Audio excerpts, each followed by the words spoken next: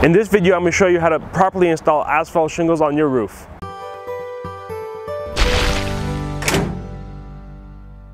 In this video, I'm going to show you how to install an Owens Corning Duration Cool shingle. We're an Owens Corning certified platinum contractor and prefer using Owens Corning products. However, if you're installing a different shingle, make sure to check with the shingle manufacturer specifications to look at two things. Number one is the placement of the shingles nails. It's called the nailing zone on the shingle. And the second is the spacing of the nails. Each climate zone, each state has different requirements as far as the number of nails used and the type of shingle pattern you want to be using. So we're based in Southern California. That's what we're roofing towards. The general concepts apply everywhere, but there are some details that you should look at specific to your shingle and specific to your area. Let's get into it and we'll show you how. Now that we've installed our starter strip, we're ready to start installing our shingles. Even though shingle installation is not hugely complicated, there are a few nuances and things that we have to remember when installing a shingle. Being again that this is a demo roof, we're going to assume this is our rake here. We don't have a clean end, but we're going to assume that this is our rake end. We always want to start off with a full piece of shingle. We're going to be aligning it flush with our starter strip. If you don't know how to install a starter strip, watch our previous video where we show you how to properly overhang it and we're not finishing flush with our drip edge. Now, our first piece of shingle, we have to make sure that we're properly overlapping it. If you watch our starter shingle video, you'll notice that we cut the first piece of starter strip. And the reason for this is we never want this joint to align because the water here will go through and past this line. We always cut the starter strip 6 inches so that we have a proper overlap here of at least 6 inches. And we always want to make sure that we don't have nails installed in our starter strip at this joint. For example, if we were to line up like this, we have a nail head here, and any water coming into this cavity, into that joint, is going to bleed through this nail head.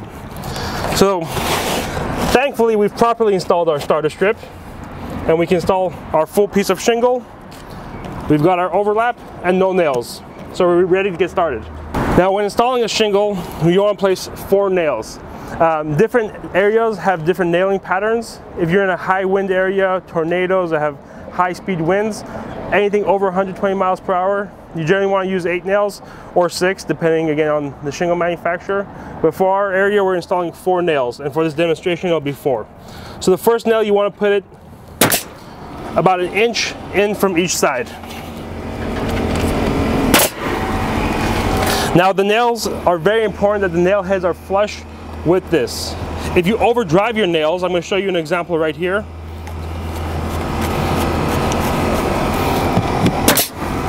You can see here, this is an overdriven nail. This is improperly nailed. You don't want this. You want to make sure that your nail head is flush.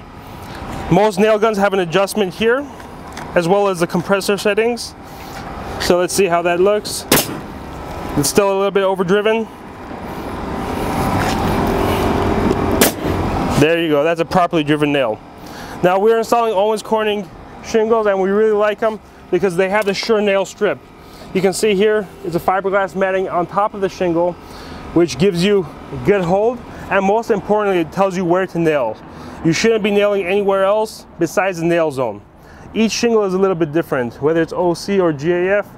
Every shingle manufacturer has a different nailing zone, so please make sure to look at the proper installation for the shingle that you're installing. So now that we've installed our first shingle, we're ready to install our second one. Now we pre-cut these shingles to be staggered 6 inches. Now this example that I did, this sample nail, is in the incorrect location.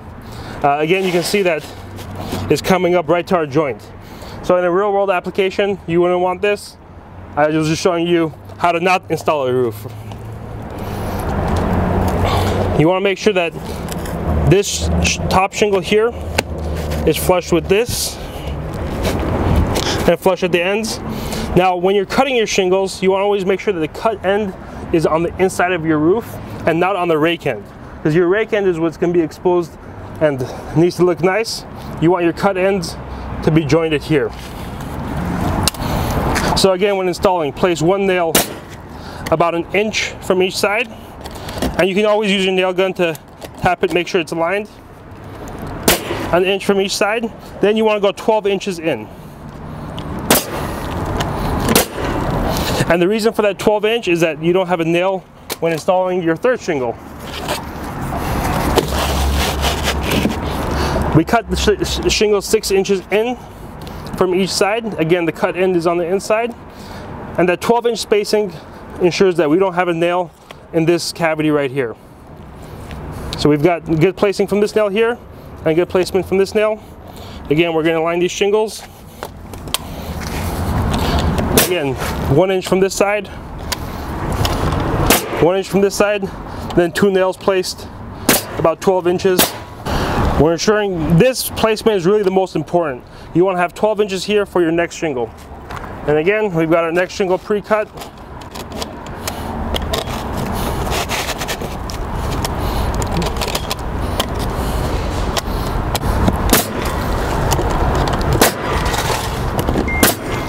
Now on these shingles, when we're down to less than 24 inches, you want to place one at each end, and again one in the middle, ensuring that you have no more than 12-inch spacing between nails. So we've got 12 inches here and 12 inches here.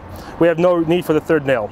Now we've installed our first row of shingles. You can see each one is cut back 6 inches, and this allows us to properly continue the rest of the roof. Again, I want to remind you, be careful with these kind of nails. Anytime you've got a nail too close to that joint, you've got to replace this shingle to make sure that this nail is not in that place. But again, this being a mock roof, we're going to leave that in there and continue with the rest of the roof. Really, from here on out, it's smooth sailing. We've already got our proper placement between shingles. You want to butt that shingle up. And again, we're going to go 1 inch from each side, making sure that we don't overdrive nails. Then again, 12 inches in from each side.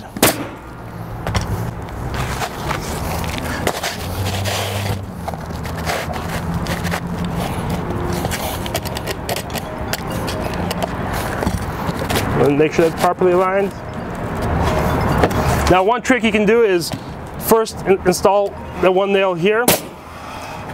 Then, being that you only have one nail there, you can properly pivot this shingle.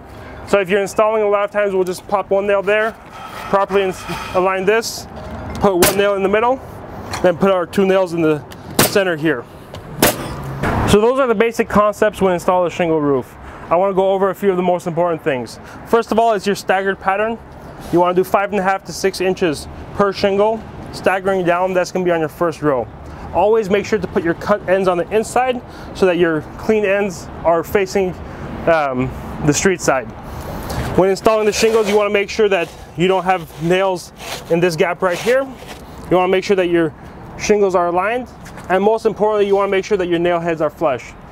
Those are pretty much the basic rules when installing shingles and basic things to look out for. I'm going to ask the guys to give me a hand to wrap up the rest of this roof. We've installed our shingles and we're up to our hip right now. So in this area, what we like to do is overlap the first layer of shingles. You can see we've come, now when we're installing shingles on this side, what we want to do is bring it over here and cut it straight. So we don't need this overlap. So we'll install a nail just to keep it straight.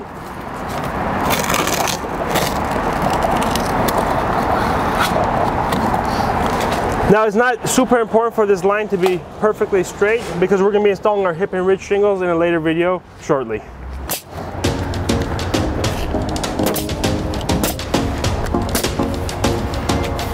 Okay, let's install this piece right here.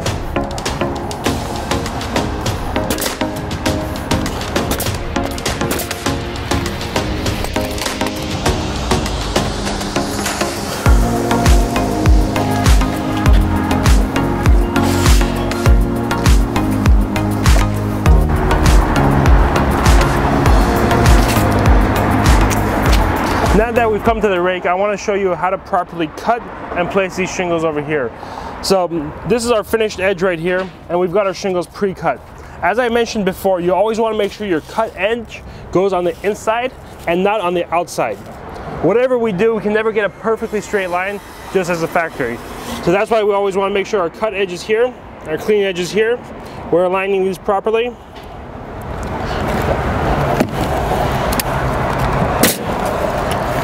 And ready to install. Being that this is a smaller shingle, we don't need to do 4 nails. Really, this is slightly more than 12 inches, so I'm going to add 1 nail right in the middle here. Now our next shingle is the same thing, pre-cut.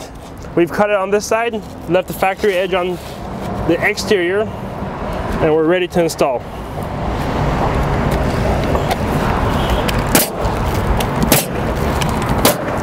Now, one thing to be aware of, if in the case that if we were to come too close, you never want to have a shingle that's smaller than 6 inches.